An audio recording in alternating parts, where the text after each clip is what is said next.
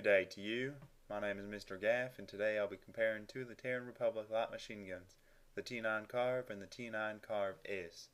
This video, just like all my other videos, has time codes in the description, so you can skip around. So the Carv is the default heavy assault primary, and has automatic and semi-auto firing modes. The Carv-S is a purchasable variant of the Carv and costs 700 station cash or 1000 certs to unlock. Unlike most Model S variants, the Carv-S does not have a burst fire mode. The damage on the Carv is standard, starting off at 143 damage at 10 meters or less, and falling down to 125 at 65 meters. The reload times are ridiculously long. The Carv's short reload is 5.4 seconds long, and the long reload is 6.2 seconds long. The Carv-S's is even longer at 5.5 seconds for a short reload, and 6.5 seconds for a long reload. The magazine size somewhat makes up for this, with 100 rounds per clip and 3 extra clips. You have to remember this is a Terran Republic rifle, so you're going to have that extra ammo, but it's also going to chew through it really quickly with the high rate of fire.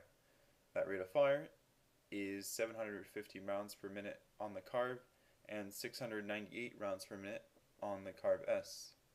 The projectile velocity comes in at 600 meters per second, and the time to kill on the Carv is 0.48 seconds, and on the Carv-S is 0.516 seconds.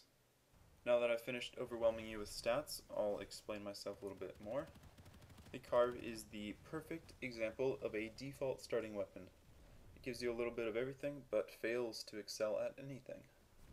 For example, the Carv has a high rate of fire and high clip size. This would seemingly make it a decent close-range contender, but the bloom and muzzle flare while shooting fully automatic will quickly put you off target.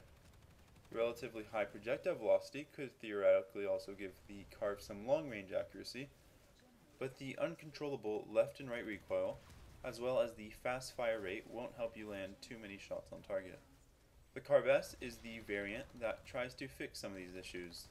Although it was rumored that the S had a burst fire mode, it unfortunately does not.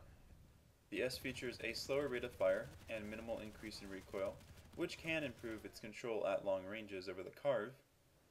On top of that, the larger attachment field that includes the 2x reflex, 6x scope, and compensator can also help extend the effective range. The Carv-S could also be fitted to perform better than the Carv at close range, due to the availability of extended magazines and soft point ammo. However, I feel that the large decrease in rate of fire compared to the Carv greatly outweighs the effectiveness of a few more attachments. Burst firing on both variants is essential. I generally fire in 5-shot bursts, but I felt there was a significant downtime between bursts, which really limited the time to kill at anywhere past 20 meters. I'm not sure what was contributing to the downtime between bursts. I think it might be my mouse or my input, but it was definitely noticeable when I was trying to burst fire the Carv. The Carv is also a luck-based weapon. The uncontrollable recoil and large bloom means that you can kill an enemy in a single second, or not even bite into their health based on where your shots actually land. The weapon really only shines in places where bullet spam is an advantage. This includes places like the biofarms, or when you are trying to ward off enemy fighter pilots with a steady barrage of bullets. Another thing to keep in mind is the flinch mechanic will be in your favor with the Carv.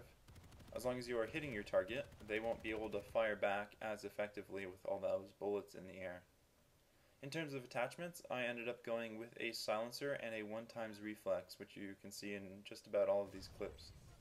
What I felt was a huge flaw of the weapon was the muzzle flare was covering up my sights when I was shooting like at night or in close quarters. I have enough trouble spotting the stupid sneaky Vanu at night without intentionally blinding myself.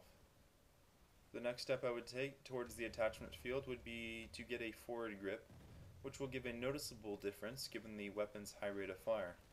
But the unique thing about the Carv is that it doesn't really require a full attachment loadout to perform as it is intended to. The Carv-S has a slightly wider field of attachments.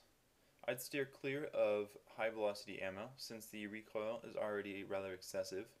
My eventual attachment setup would be the MH2 reflex, compensator, and either extended mags or forward grip to try to minimize ridiculous reload times or recoil.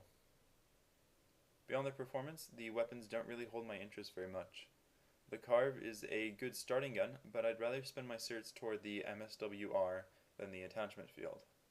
I gave it a rating of 5.0 since it's the most average a weapon can get. The Carv-S got a much lower rating due to its ridiculous price and poor attachment field.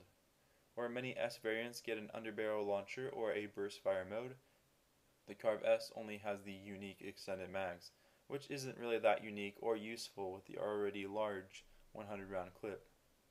The S therefore came in at a measly 3 in my rating. Your mama's so fat she thought the T9 Carv was a turkey knife. So that's it for this weapon review. The next one will be on all the SMGs, followed by the bolt-action snipers and the long-range carbines. I will also do a review on the pump-action shotguns once the second series comes out.